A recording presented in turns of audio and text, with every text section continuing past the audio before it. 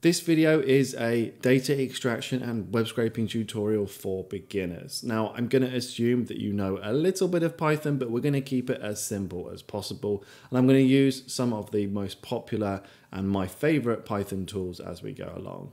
Now, web scraping in itself is quite a large subject, but we're going to just scratch the surface a little bit, try and keep it as simple as we can. And we're going to code together a web scraper for a website.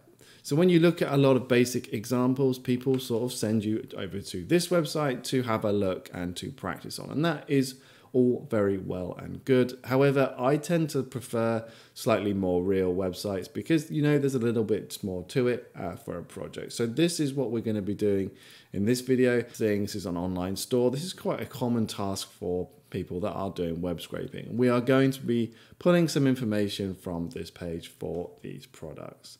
Now, I mentioned at the top of the video that we're going to be doing an HTML scrape, which basically means that when we are asking the server, the website, for the data, we are going to be expecting to get HTML back. Now, obviously, this isn't going to work with a lot of modern websites, which are JavaScript front end. That's going to be out of scope for this video.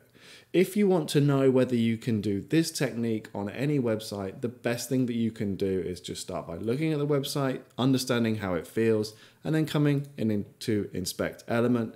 And I'm just going to make this a little bit bigger. What we're going to do is we're going to use this little tool here to click on some of the information, something maybe like this price, for example. And you'll see down here that I have this element selected, and it's called this really long and obscure class. And then this data-UI type of sale-price. Now, what I like to do is copy that information and then come over to the source of the web page, so view source, and then we're going to search in here for that. Now you can see that I have found it in this source. Now this is a good indication, not necessarily a given, but this is a good indication of the way that we're going to attempt to scrape this data that it's going to work. You'll also see that I have 13 of 21 matches, which means it's found an element called this 21 times, which is good for us. Okay, so we're going to come back to the website in a minute. We're going to start building up our code. Now, I am going to be using NeoVim to write my code, but you can, of course, use VS Code. That's absolutely fine. Any code editor you like will work. But whatever you do, I really strongly advise that you use a Python virtual environment to install your dependencies, because otherwise you're going to clog up your main system and you'll have so many dependency conflicts and errors. So I'm going to start with python-m venv. Now, if you haven't done this before, it might tell you that you need to install it, and that's fine. You can do that, just follow the instructions. Now, I'm on a Linux machine, so mine is source venv, which is the directory we just created, bin and activate, and this is going to activate my virtual environment, as you can see over here. Now you'll notice that I called my virtual environment the same name as the actual module that I created it with. You can call it whatever you like. I just find this easier and simpler. So from here, what we can do is we can use pip to install the things that we're going to need to actually make this program work. So I'm going to do pip3 install. And I'm going to use HTTPX. Now, a lot of people say use requests, and requests is good, and there's nothing wrong with it. And if you want to use it, you can. I think HTTPX is just a slightly more modern version, and it also has asynchronous capabilities for way down the line if you ever get there. So we're going to install this. This will zip through and get that done. And then we're also going to do pip3 install selectolax. Now, again, selectolax is a much more modern HTML parser than something like Beautiful Soup. It's backed by the C modest library, which means it's super quick at parsing. It's my preference. I use it all the time. The downside, of course, is that this is CSS selectors only. I'm okay with that, but if you like to use XPath or whatever, or something else, you can use Beautiful Soup. The principles of this are going to be the same, but for this example, we're going to use HTTPX and selectolax. Now I'm going to create a file. I'm going to call it main.py. I'm going to open it in my code editor here. The first thing we're going to think about is what we need to import in. So I'm going to import in HTTPX, which is what we've installed, and also selectolax. So I'm going to do from selectolax.parsers. we're going to import in our HTML parser like this. This is all we need to import in for the moment. Now I'm going to try and keep this as basic and as simple as possible. So what we're going to do is we're going to just use basic for loops, and then maybe we'll think about functions at the end. I'll explain to you how you can expand on it. So the first thing that we need to do is grab the URL for the page, which I'm just going to grab from here. And then I'm going to come into my code and I'm going to say that our URL is going to be equal to this right here. There's another thing that I think is very important to introduce here before we even make our first request, and that's the concept of the headers that we can send with the request to the server. Now, this may or may not have any benefit in this example, but it's a very good habit to get into, and understanding how you can actually change how the website reacts to you based on what your headers say. So I always create a headers dictionary like so. And the main one we're going to be focusing on is the user agent like this. This is a string that usually comes with a browser that basically just the website understands, oh, hey, this is X browser and whatever operating system. Now to grab your user agent, I usually just come over to a browser and type in my user agent like so, and you'll get a string like this. You can also find websites that give you different ones if you want to play with that. I would just use the one from your machine like so. So now we're ready to make our first request to the website, which is our URL. So I'm going to type in RESP for response. So this means that whatever we get back from the website, from the server, is going to be stored in this response variable. Then we'll do httpx.get, and we're going to pass in our URL. Then we're also going to say that our headers is equal to the headers variable that we just created here. So I'm going to go ahead and just print out the response whilst we're here. Now you can run this from your terminal, or in VS Code you'll have the terminal underneath, or you can push the run button. I'm going to be doing it this way. Just run the file however you see fit, and we should get response 200 OK. So that means that this has worked, and we have a response object that we can now work with. One thing that you may want to check is the status code. So I'm going to run this again, and we'll see that it's a 200. That means it's a good response from the server. If you're getting something like 400, 404, that means that the page doesn't exist. 500s, 502, 503, it usually means that you've been blocked for some reason. If you're getting that with a learning example, I'd recommend just moving on to a different project so you can understand the whole concept before you start trying to figure out how to unblock yourself from certain websites that you might be trying to get data from. So what information do we actually want from this response? Well, in this case, we want the text data. This is going to be the HTML. I'm going to run this and you'll see, there it is. All of this is the HTML that we just looked at on this page right here. All of this is essentially the same as what I just got back. So we can actually take this and we can look at pulling bits of information out of the HTML. For example, maybe the sale price and the corresponding item name and things like that. So what I want to do is I want to actually pass this into my SelectRelax HTML parser. So I'm going to say that the HTML is going to be equal to the HTML parser class response.text. So what this is going to do is it's going to give me this HTML variable that we can then query against to actually find the data that we're after.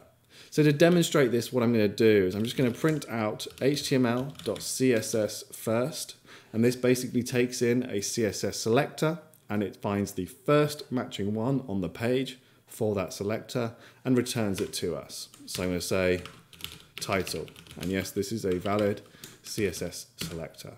So let's run it again now.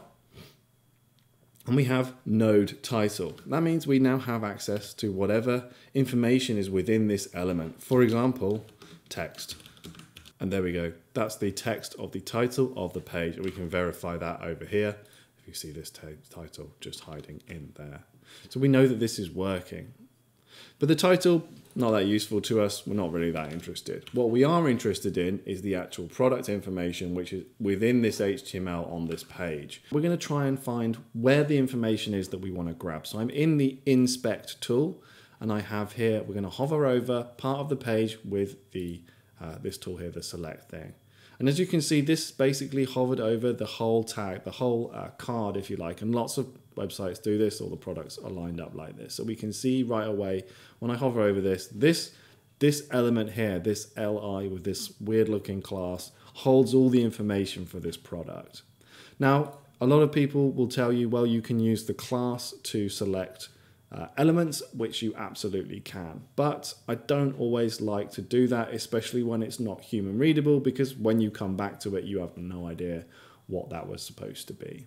But what I like to do is just go back up the element tree a little bit until I find one which actually looks good and makes more sense to me. So this div ID of search results, and as you can see, when I hover over it, we get all of these highlighted. So I'm going to use this one here to then filter down and get the list items here. So we'll want to basically select all of these list items. So I'm just going to copy this. Now to do that, I'm going to say that products is going to be equal to html.css because we want to find all of the elements that match this selector. And it's a div. And it was an ID, so for an ID with CSS selectors, you need to use the hash symbol. For a class, it's a dot, and then we paste in our search results here, like so. Now this is going to basically just find all the elements that match this, but we need that li, those list items here, because that's where the information is, and we want to get a list of them so we can loop through them. Then we need to go, okay, so under this we'll find all of the unordered list, and then from here, all of the list items. So what I'll do is I'll just print out our products now, and this should give us a list of elements. And as you can see, it does. So we have a list of node LIs, and these represent all of the HTML elements on this page that have this selector that we chose here. Okay, so what can we do with this? Well, we need to loop through this to start with because we want to get all of the information from each one of these. So what I'm going to do is I'm going to do a for loop. So we'll do for product in products, and I would recommend that you use the singular of the plural when you're looping through. I have done before for item. It's a bad habit. This is much clearer. So what we'll do is we'll just print product, and we'll just double check that we've got everything that we need going on here. We should get a long list. There we go. So that's super. Okay, so let's go ahead. Let's try and pull out some information. And let's come back here, and we'll come and open up one of these ones, and we'll just find the name of the product. In fact, I'm just going to click on this here, and we'll see that the span is a h2, and then we have a span with this class and this data-ui. Now this is an attribute. Now we could do the class. I will try this first. We'll do like this, and then we'll save and we'll try running it. Okay, so we got some back. We're also getting some nones. Let's do dot text. And now we have this none type. Object has no attribute. And you'll see this quite a lot. And that's because we've matched some nodes that don't have this element in it somehow. So what we're going to do is we must have picked up a load of other li tags, which you can see down here. There's a load of li tags that we actually did pick up because they are hidden on the page. Now this is a bit of a pain for us because of the way that I've chosen to do this. So what I'm actually going to do is we're going to go back on what I said, and we're going to do selecting it by this here. Now this isn't a good example of how you just need to understand how all this works and be a bit more adaptive. This is not my preferred way, using funny class names like this, because these can be dynamic. However, in this instance, as we saw, we were picking up a load of extra nodes which didn't have the information that we were looking for. So that's much more of a headache to sort out rather than just changing it to this. So it's going to be li and this class name here. So I'm going to run again. I'm going to see where we're at. Okay, cool. So that has worked. And you can see that we now have all of the names for the products that are on this page working as we would hope they would. Nice and good there. So how are we going to actually output any of this information? Well, I am just going to print it to the screen in this case, but we want it to be a bit neater than this. We want to construct some kind of data we can actually maybe do something with it in the future.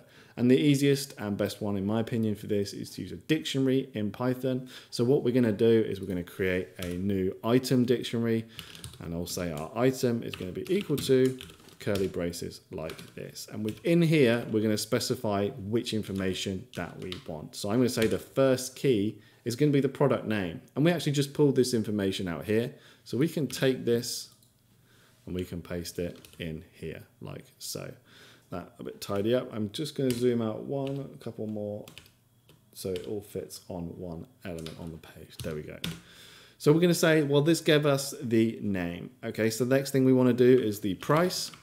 And we're basically just going to do exactly what we did here, except we're going to find the element that's got the price in here. So I'm going to hover over this and we'll see that we have this information here, span with this class, which has got a gap and a name in the name. Now, this is why I don't often like these long class names like this, because that can be a real pain. Now, you can sometimes work with this, not an issue. But what I'm going to do is I'm going to hit up and get it from the attribute, which is actually sale price.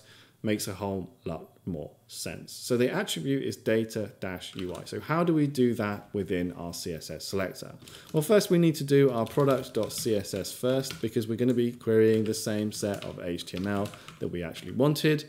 And I'm going to say, well, we do want the text from this element anyway. So our CSS selector is going to look a little bit like this. It's a span, so we need to do span first. Then we're going to open up square brackets and we're going to say the attribute that we want is this data-UI, and that is going to be equal to this sale-price, like so. So I'm going to save, and then we're going to print out every item that we come through and we create with our dictionary here. So we're basically printing out our dictionary. So let's run. Now you'll see that we have this none type error again, and that's because, you know, we found these two that worked, but the third one along doesn't seem to have this element. And as you can see, when we come here, it doesn't have it here. So what can we do? Well, we can see that we have this full price and it's blocked out. So we have a few options. Now, this is getting a little bit more in depth than I was hoping, but this is really important because this is possibly one of the most common problems that you come up against when you're trying to scrape data. So I'm going to show you it in this video. We are going to need to use a function. So we're going to write our own function, which is basically going to encapsulate this code. And then we're going to say, but if it doesn't find this, we're going to return none. What that means is for every element where we don't have this sale price, like this one that I showed you just here, it's going to return none or whatever we choose. So I'm going to create this function up here just so it's a bit clearer and out of the way. We'll put it underneath this stuff here. So I'm going to go under here. We're going to create a new function. To do that in Python, we type def, and I'm just going to call this one extract text, and we're going to pass into it the selector and the HTML, because this function is going to need to take in the product, which is the HTML, and the selector. HTML, selector, like this. So from here, we're going to do a try and except, because we know what the error is. It's an attribute error. So we'll say try, and we'll return HTML.css first, and the selector dot text, and we'll then say except, and it's an attribute error as error, and we will return, we're going to just return none in this case, so we don't need this. We don't need to do this. So what this means is we're basically just moving this part up into our function, and it's saying, hey, if we can't do this, give us none. So what we're going to do is we're going to move this out of here. So instead of this part, we're just going to get rid of that. We're going to turn it into our function. So we'll have extract text, and it needs to take in the HTML, which is product, and then the selector, which is this. We also don't need the dot text now because we're doing that within our function. I'll remove the dot text, and again, we'll remove you, and we'll say extract text, product, and like this, and save. So hopefully this isn't getting a bit too far ahead. I didn't really want to cover functions so much in this, but once we've hit this point, it's really important that you understand how to get around this attribute error. So let's go ahead and I'm going to format my code with black so it looks a bit neater. and we're going to do run it again. Okay, so now we have had no errors because we have handled that specific attribute error where it didn't find that price that we were looking for. So we can see here, this one, this item, price is none, and that's because of what we've done with our function. And again, up at the top there, price none, and that's this item here. So that's going to cover it for this video. If you've enjoyed this video, I think you're going to like much more of the content on my channel. So I'd really appreciate it if you were to subscribe and check out some of the other videos. This has been as much of a sort of basic example into scraping HTML as I could come up with and as I could show you. And hopefully, even with this little bit of a function, a bit of an abstraction out just to make our life easier here, maybe you've learned something. If you have and you want to talk about this sort of thing more, I have a Discord channel, which the link will be in the video description. Jump in there, come say hello, come talk to me about this video. I'll be more than happy to hear your thoughts. Come and tell me what I did wrong and what I could do better too. I really appreciate that. Thanks for watching, guys. See you in the next one.